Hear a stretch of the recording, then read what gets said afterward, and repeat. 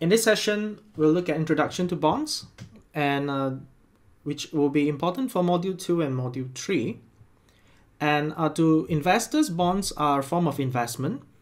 To companies, they can issue bonds as a form of borrowing. So in this session, we'll look at three types of bonds. The first would be a plain vanilla bond, or what we call a fixed rate bond. The second type would be a zero coupon bond.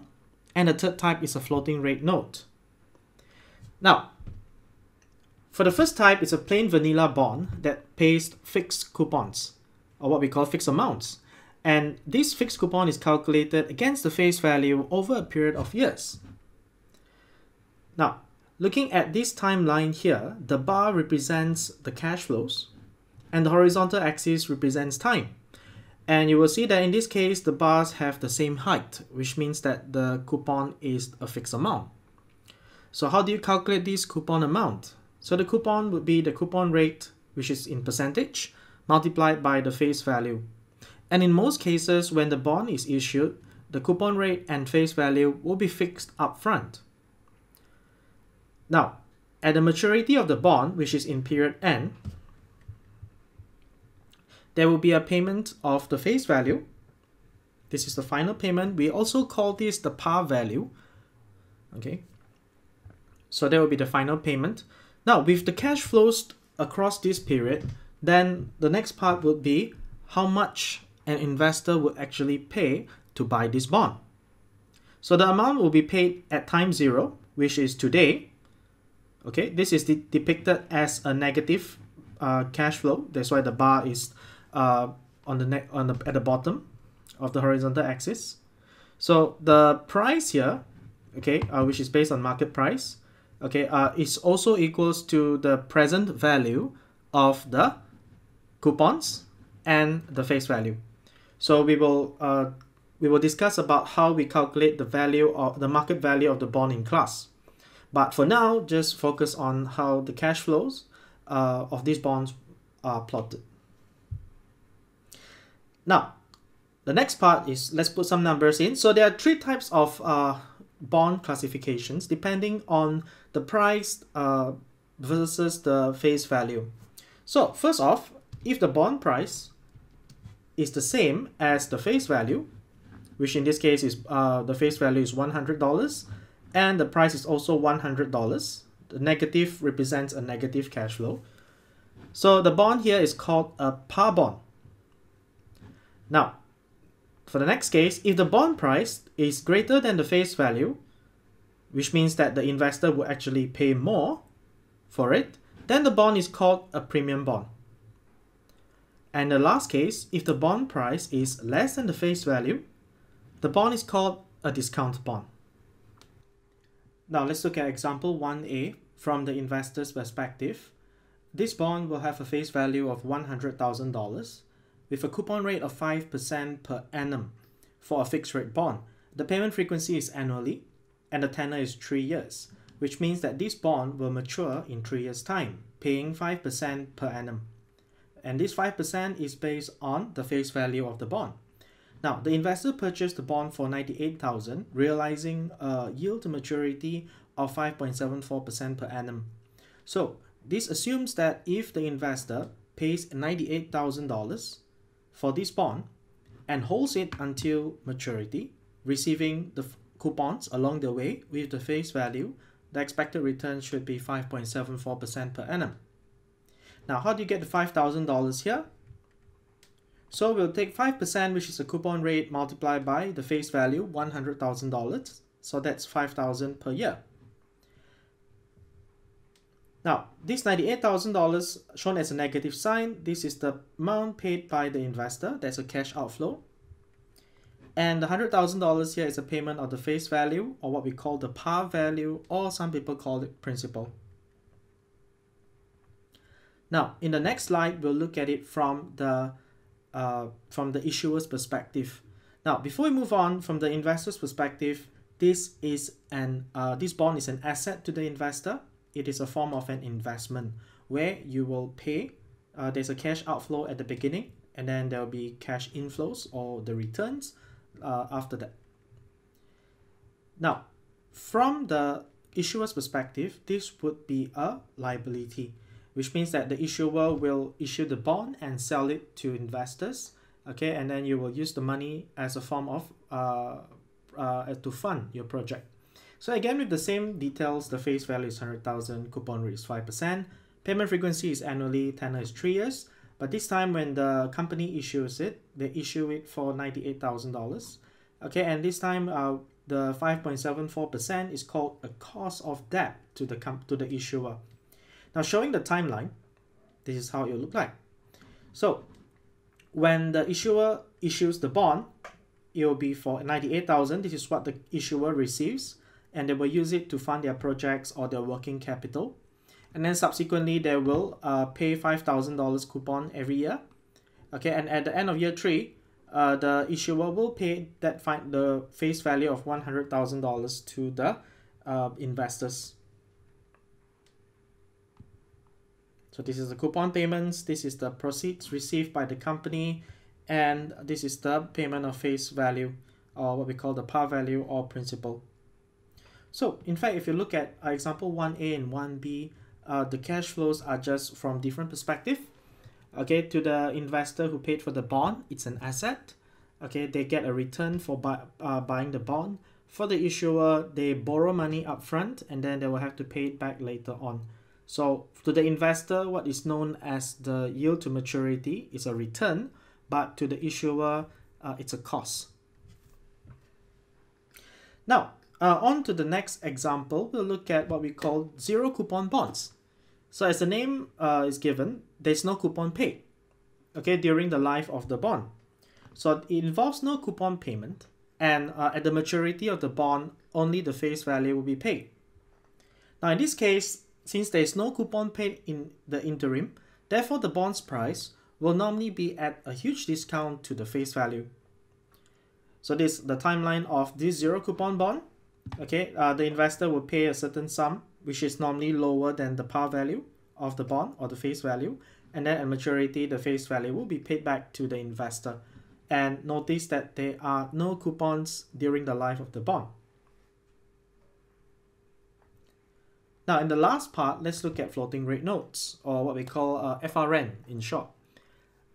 Now, this is a bit different from fixed rate bonds because the coupons will not be fixed. So an FRN involves payments of a variable amount, or what we call again the coupon, against a face value over a period of years.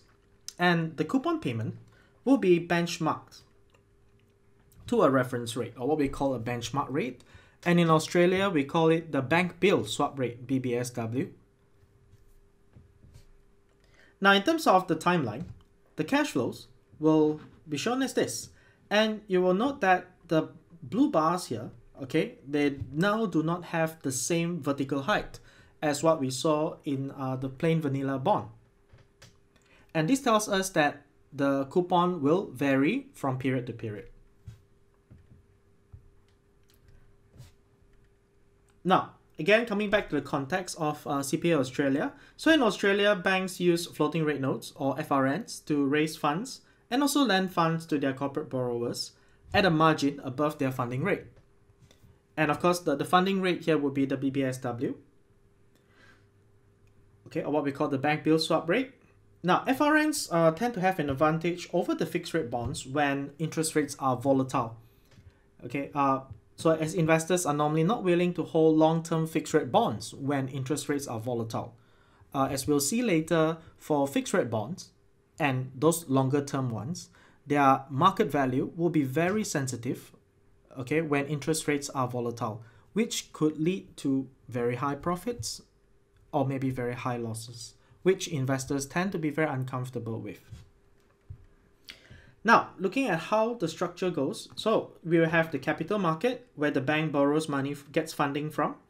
Okay, then of course the bank will then deal with the corporation, which they lend money to. And let's assume that the bank has a margin of 1%. Okay, they need to make a profit of 1% when they, let's say, loan money to the corporation. Now, first off, where do banks get funding from? Of course, they could get funding from deposits from the retail customers. Okay, but in relation to the capital market, the bank will normally get funding in the form of wholesale deposits. So let's assume that the bank borrows money from the capital market at a floating rate at BBSW plus 0.5%. Okay, let's assume that this is the cost of funding to the bank. And now when the corporation goes to the bank and says they want to borrow money, the bank will have to loan that amount. Okay, so they will need to make sure that they make a profit of 1% on the loan that they give out to the corporation. And the cost of funds is BBSW plus 0.5%. So at what rate would the bank lend money to the corporation? So that would be BBSW plus 0.5% plus 1%. So the spread here, or the margin, will be 1.5%. Now, of course, in return for that, the bank will receive interest from the corporation every period at the rate of BBSW plus 1.5%. And the bank will then pay back the interest to the capital market at BBSW plus 0.5%. So from this transaction, the profit to the bank, okay, is 1%. So that's how the FRN would work. Now let's look at the cash flow. Now, so how FRNs work from the issuer's perspective. Now again, we'll use these few numbers as examples. So the face value will be $100,000. The coupon rate will be BBSW plus 1%. The payment frequency is annually. Tenor is 3 years and is issued for $98,000. So at the first off, before we put in the coupons, let's just see the cash flows, the price and the face value. So the issuer will issue the FRN for $98,000.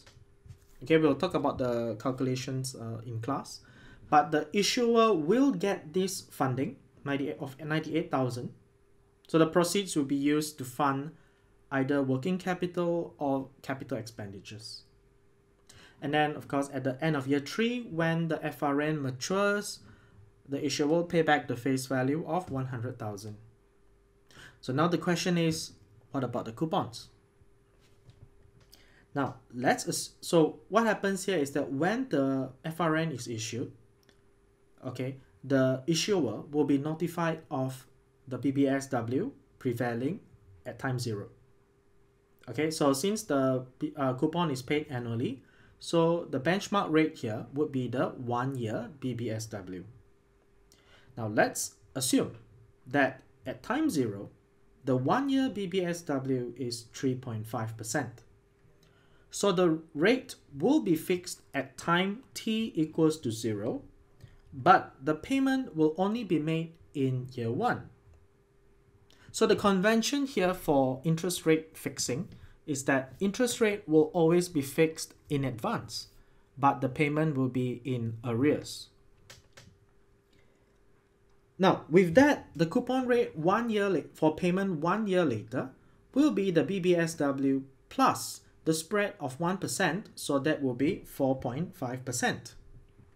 Now, using that, we will calculate the coupon. So the coupon will be the coupon rate 4.5% multiplied by 100,000.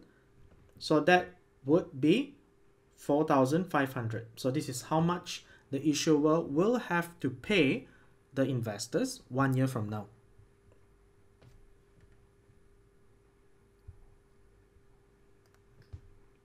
Now let's move on. Now let's move forward to 1 year, to t equals to 1. So 1 year has passed. Okay, then the issuer will make the payment of 4,500 to the investors. And upon making the payment, the BBSW will be reset. So the issuer finds out that 1 year from now, okay, upon making the payment, the 1 year BBSW is now 3.7%. So again, the rate is fixed in advance, but the payment will be made in the next year, which is year 2. So in year 2, the coupon rate will now be 3.7% plus 1%, which is 4.7%. So what's the coupon in dollar term? So that will be 4.7% multiplied by 100,000. So that the issuer will have to pay $4,700 next year in year 2. Okay, so you will see that in this case, the issuer will have to pay more compared to the first year. So there's a higher interest expense, and of course the profits will be lower compared, by $200 before tax. Now moving on to the last remaining year, year 3. Now let's say upon making the payment in year 2, the issuer is informed that the BBSW has been reset to 3%, which is lower than year 2 and year 1. So what's the coupon rate for year 3? So that would be 3% plus 1%. Okay, that would be 4%. So the issuer will have to pay a coupon of 4% multiplied by the face value of 100,000. So that's $4,000. So that's how much the issuer has to pay. Now, on one hand, there is a threat where the issuer may have to pay more interest expense, but there's also an opportunity where the issuer may pay less interest. So this is the advantage and also the disadvantage of using an FRN to get funding.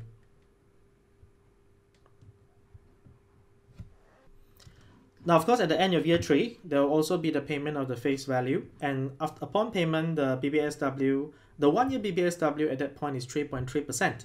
Now, however, this would be irrelevant because the FRN has already matured and there is no subsequent payments. Therefore, the interest rate here would not be relevant unless the issuer plans to refinance or extend the FRN further. Right, so that's the end of the session. So through this, you should at least understand how bonds work in terms of how the coupons are like. Okay, where does the face value happen? Okay, and then we also saw 3 types of bonds: fixed rate bonds, zero coupon bonds, as well as floating rate note. Okay, so in the class, we will discuss further on how the price is calculated. Okay, given the yield to maturity or the cost of debt.